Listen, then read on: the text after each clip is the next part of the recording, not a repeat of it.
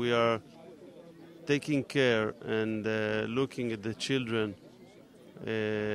of our citizens here in Judea and Samaria in the same way we are looking at our children anywhere else in Israel.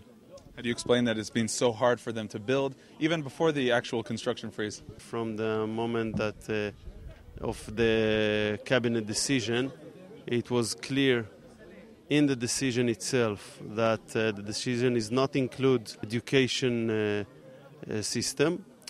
We had certain arguments or disagreements about what should be built with the security ministry, but right now we agreed about what we are going to do in the next year.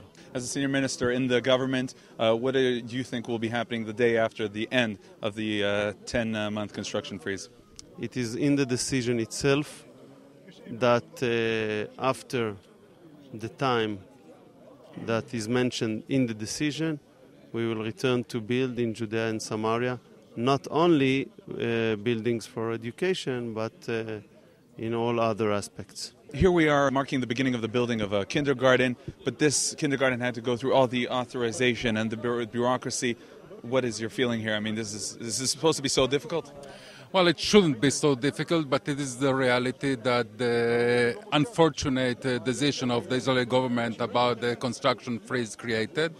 I must say that Minister Sar is doing a good job, a great job in trying to advance the plans to build and not to discriminate the children of Judea and Samaria in comparison to the children of the other parts of Israel.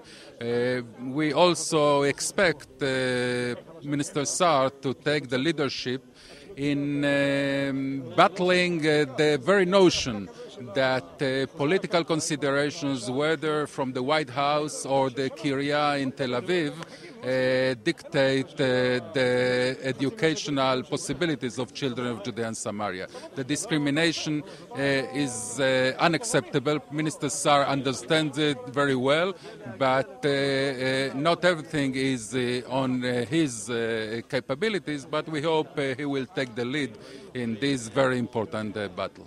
He declares that after a few months, as the construction freeze ends, building will continue. Do you believe this?